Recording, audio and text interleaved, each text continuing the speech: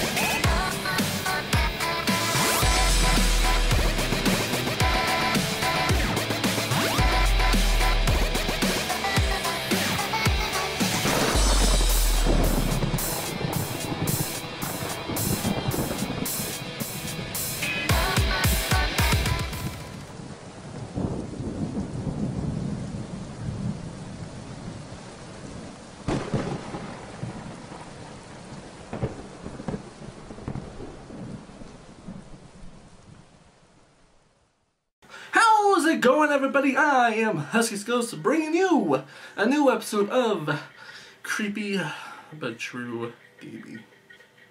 I just can't make it creepy at all. This intro, no matter how many times I try, I just can't make it creepy.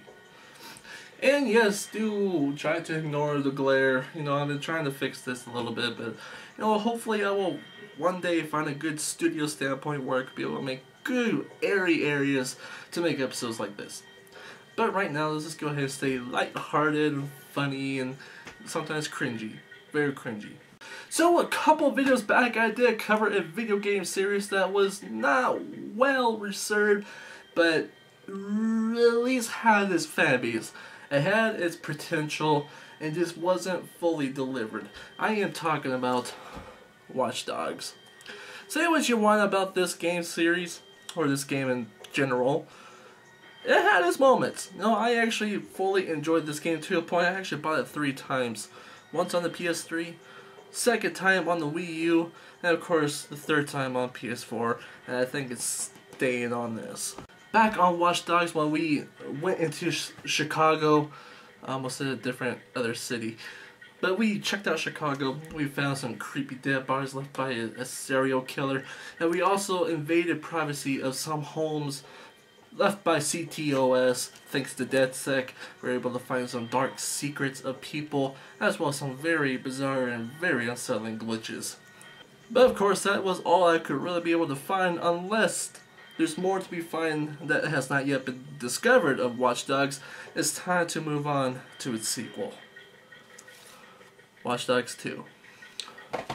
Out of Chicago and into San Francisco, this is Watch Dogs 2, and you know what? I knew something was going to happen in this game. I just had that feeling.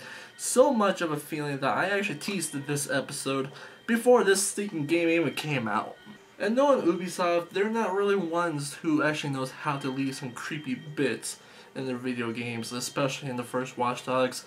Even though they were actually meant to be slapped on your face, it had its moments.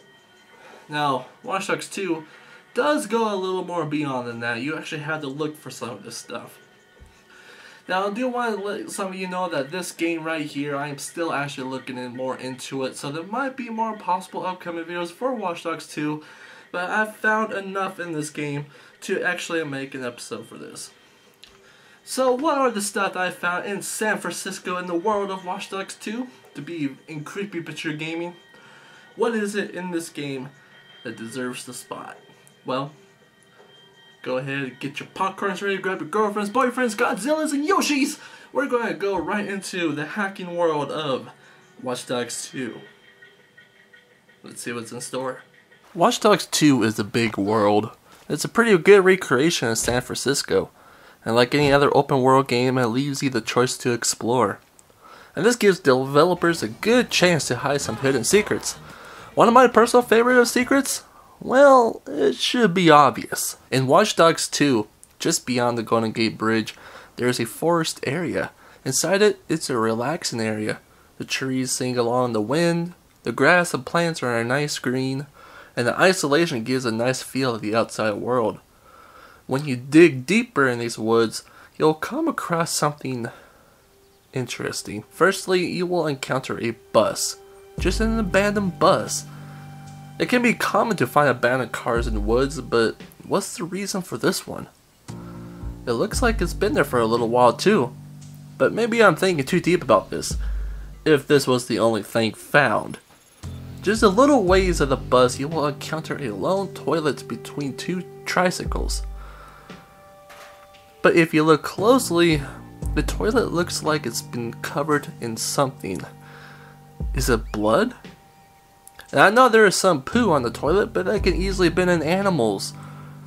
Keep searching the woods, you'll see an abandoned campfire with leftover items. A guitar, a bag of weed, and a bottle of alcohol. Interesting thing is, when you go to any campsite or anywhere that has sign of life, NPCs do tend to show up. But not for this case. It's always empty. And a little down the trail of this campfire are two lonely tents. And again, no matter the time of day, no sight of anybody is around. Where did these people go? And no, this isn't just a campground that is strange. On the other direction of the woods, you will encounter a little house, a village filled with gardens and other stuff. But again, no matter the time of day, no life is sighted anywhere. Can all this be connected? Where did these people go? Is there a monster hiding among these woods?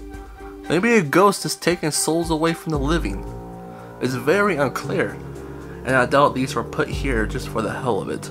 There is another part in San Francisco that is pretty mysterious.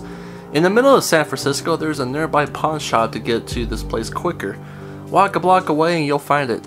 The video will show enough of the location. There's a nearby cart you can hack to get on top of this building, or you just use your droid. And what you will see is very disturbing in such a random spot.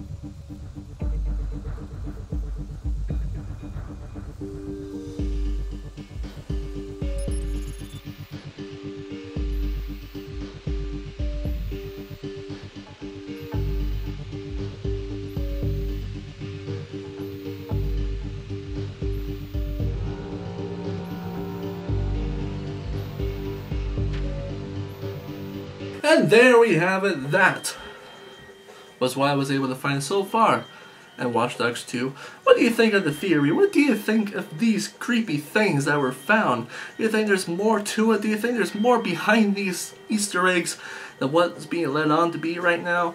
Well, that's up to us to figure it out. But of course, it was pretty creepy, and I'll admit, it's pretty off. I can't even say things right now. Got to admit, for a game like Watch Dogs 2, catching some of this stuff is pretty bizarre, and it could actually put a chill up your spine if you hit it in just the right amount of time of the day, which is like midnight and dark in that game. One's raining, and then police sirens are in the background. What the heck? But of course, if you like this episode, guys, well, you know the drill. Until next time, I'll catch you guys later.